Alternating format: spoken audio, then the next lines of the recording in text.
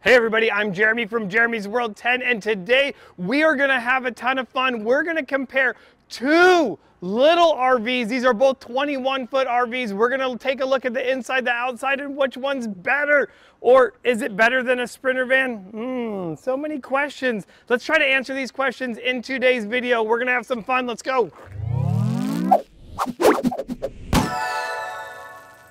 All right, so we all know that little vans, little houses, and little RVs are extremely popular in 2022, and we want to compare these two 21-foot RVs. Look at what some of the amenities are in them. They're two completely different floor plans, and my question is are these better than a Sprinter van? Maybe for the dollar spent on them, are they more capable? And I mean, are you gonna have more fun enjoying these RVs? Let's go take a look at each one of these. What's done to the outside? What's the floor plan is inside? Come on, let's go. All right guys, so in this video, we're gonna compare two very different RVs, yet very similar in length. So the first one is gonna be the Sunseeker by Forest River. This is a 215 OLE, which I don't know the OLE breakdown, but really it's gonna come in at about 21.5 feet. We're gonna compare that to this BT Cruiser. All right, so and on this BT Cruiser, this is gonna come in at 21 foot as well. So you notice the first thing in this, as we look at this BT Cruiser, is the rear entry door is going to be all the way in the rear, which is gonna make it for a very different floor plan on the inside. So the first thing I notice on this is going to be the reduced amount of space for putting gear. I know that that's always a big thing for me personally in my RV, is between me, my wife, my kids, there's always a ton of gear that I want to take with me on those camping trips, and I have a 24B, and I feel like I always need more space. So not a ton of space on the outside, on the passenger side. Now you will notice one thing, this is really big. When you're looking for an RV, I noticed that even my 24B by Jayco has this. So it has these new style of windows that do not have a frame. Now what I don't like about these windows is they only open up a couple inches. Now let's go take the Sunseeker look at those windows, how much more they open, and God, they're gonna just let that air come in, it's nice. So when we come back to the Sunseeker, you're gonna notice that it's going to have more storage on the outside, which is always going to be a plus. Now the other thing that's great is you can see that this is a full frame window as well. That window is actually going to slide all the way open, and that is a big plus, because even as we come back over to this BT Cruiser on the passenger side, you're going to notice these same frameless windows. I'm just not a big fan. I would be curious to see if any of you guys have done upgrades on your windows, maybe remove these, or maybe I'm just completely missing something on how to open these more. I don't think I am, so I would love to hear what you guys think, which window you prefer on the outside of, on your RV. Now I will tell you one other thing before we jump to the inside of either one of these RVs. Both of these have been outfitted by Weld Tech Designs and the crazy guys over there. And some of those things are going to include things like they blacked out the hubcaps. We have also run a larger tire on the back of this compared to a normal stock tire, but both of these are going to have the same size lift kit. The biggest thing that I notice is going to be the benefit in these lift kits is the additional ground clearance, because if you have the levelers on your RV, the last thing you're going to want to do is rip them off. Now, depending on the part of the country that you live in, I always hear that, wild animals are running across the road, and here in California, we just don't get that because we've pretty much built houses everywhere. Now what is really cool is on the front of this RV that we have right here is you're gonna notice that they did do a completely custom front bumper. What's nice about this front bumper is it's going to allow you to put a winch in it, and it also has a front receiver mount. It's also going to include light mounts. Another thing that they've done on this is also blacked out the front grille, and either one of these RVs, it looks really nice because with the black windows, the black window frames, and of course the black mirrors, all of the components look really nice. Now as we jump back over to the Sunseeker RV, they've done the same thing on here as well, taking the chrome grille, changing it out to black, and then keeping it much more simpler on here, getting rid of the chrome bumper and making it black as well. So a lot of really cool components that have done on the outside of these RVs as far as the suspension.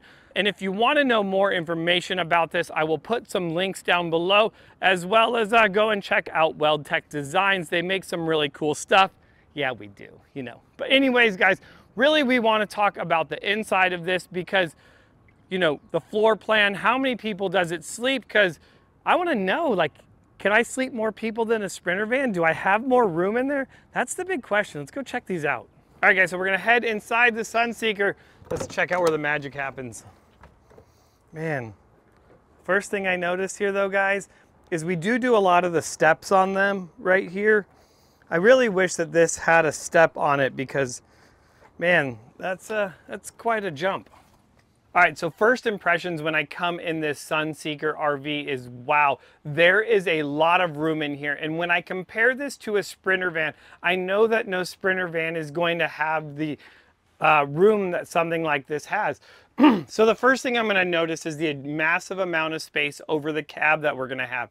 What's nice about that is you're like, well, I don't need an RV that's going to sleep 6, and technically that's what this RV is going to do. And we'll get into all those sleeping arrangements. But this is also a great place for gear to just be stored because you know that you always want more. But if you don't, heck, it's great. 2 adults are going to be able to sleep up there, no problem. And as we work our way around this, a lot of nice features is also the front chairs. If they're going to be on swivels, that's always going to be a plus. What I do really like is this large booth style seating, and usually, yep, you can even take this and rotate this to have it go either way. So it can extend out into the walkway, and you may say, well, I don't really want my table extending out into the walkway. Well, that's not a problem because this does have a 10-foot slide on the side of it. This whole wall is going to slide out, giving you even more room in this living area, which I don't think any Sprinter vans have a slide. I don't know, maybe that's a goal we gotta find out. Nice big booth here though. It's going to easily seat 4 or 5 people depending on if you have kids and how small they are. I really like this. I have a booth in my 24B and absolutely love it. So again, guys, you're gonna notice that this window is going to open up all the way. It's really going to increase the amount of air coming in. And what's great too is the slide opens up as well. So if you want to throw stuff at your kids, it's easy target practice, right? So this is really nice. I like this. This is probably one of the best things about this RV when it comes to letting airflow in. That is going to be a big plus. So the next thing we're going to look at is you do have a smaller kitchen area, which not a problem at all. I mean, you do have the cutting board that's going to go up in the top. I mean, this is, you know, going to give you enough room. I guess if you do need additional prep space, you could run it on the side, but you're also going to have the side top here, which is going to give you a little bit more counter space as well. Definitely a big plus. Well, Marcus is sweating his butt off. We're gonna go ahead and switch spaces and check out the rear of this RV. So back here, you're gonna still have a nice queen size bed. Again, what I'm really gonna like is that window that's going to be in the back and really allow that fresh air to come in. Now, another thing that I do like what they did in this is maximize the space in here, putting the sink on the outside. To me, what's nice about that is you could still have somebody being in the bathroom. Me having small kids, I feel like my kids are always going to the bathroom and then they're like, oh, I can't brush my teeth. Caden's in the bathroom. So Kendall can still be out here brushing her teeth. Caden can be going to the bathroom, or maybe it's me sitting on the pot. But speaking about bathrooms, I do like this. You're still going to have a lot of space in here. I mean, you're not going to find this in a Sprinter van with this much of a toilet and a shower in a small confined spot. Now, guys, keep in mind, the slide out is not out. There's a ton of room in this. Man, why would you ever choose a Sprinter van? I don't know, maybe I'm missing something, guys. This is really awesome. I really like the inside of this, but we're not done. Let's go take a look at the inside of the BT Cruiser and see how it rates compared to the inside of the Sunseeker. All right, guys, so we're heading inside the BT Cruiser. You know, the Sunseeker was pretty awesome. Let's see how this compares in this tiny RV shootout. Now, what's really nice is going to be that this does have those steps. It's still a little bit of a step up, but not nearly as bad as the other one. I like this, but of course that's due to having these both have lift kits on them. Let's go check out the inside of this. All right, so as I come in this is a completely different floor plan, maybe not necessarily for the larger family. So the first thing I'm gonna notice is it does have a little bit more countertop space in here, and it does have the insert for the sink as well. That's really nice. It's not gonna have the fold up spot, but it does have a lot of drawers in here, which is going to be good. Now, you will notice that in the back of this, the bathroom was all in the rear, and it's all going to be one thing. You're going to have the small sink in here as well as your shower and your toilet. Still though, like I could sit in here no problem, use the facilities, I'm good to go. Now I will tell you guys, if you have a BT Cruiser, you may want to look at upgrading your spare tire mount on the back of this, or at least changing out the hardware, which you can do through this panel right here on the back, because usually it's just a bolt, it just spins, it's bad news. We fixed it on this one, and maybe we'll just have to do a complete video on how to fix that.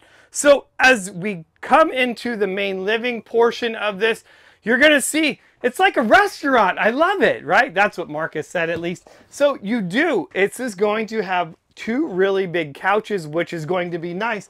So now as we look at these windows, I want to show you this.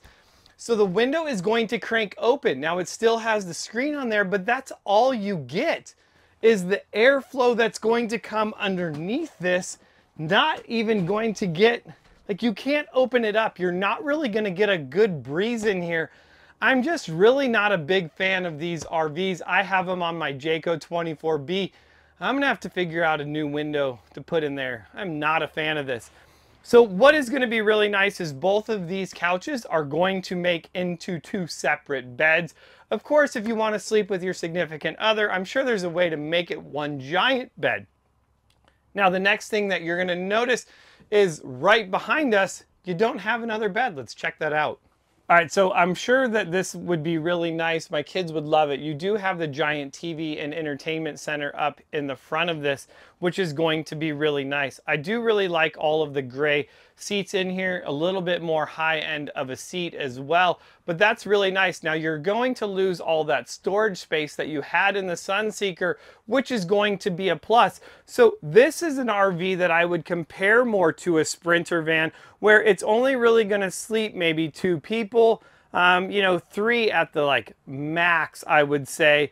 And that's what I feel like most Sprinter vans also do. You're gonna have the entertainment center up front and the bathroom in the back. You do have that nice sized kitchen, which I don't know.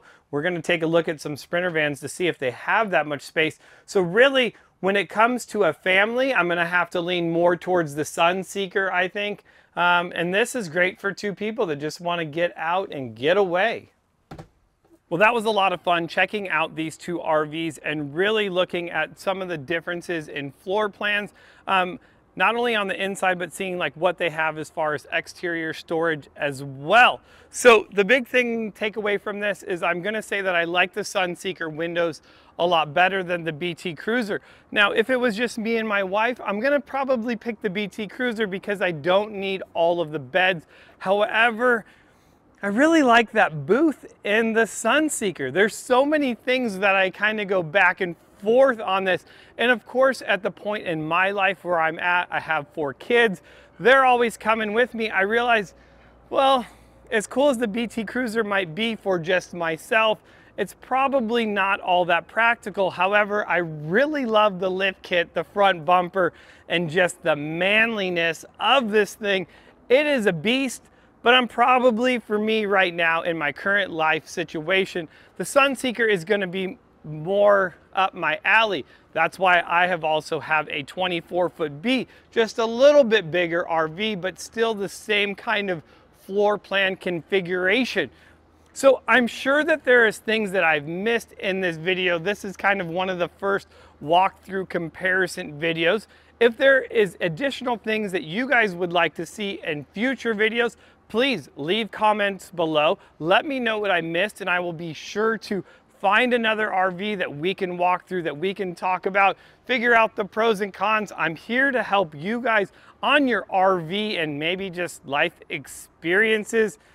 I just want to have fun. I want you guys to have fun, guys. I'm Jeremy from Jeremy's World 10. I'll see you guys. See you guys around. Yep, that's what I'll do. Bye.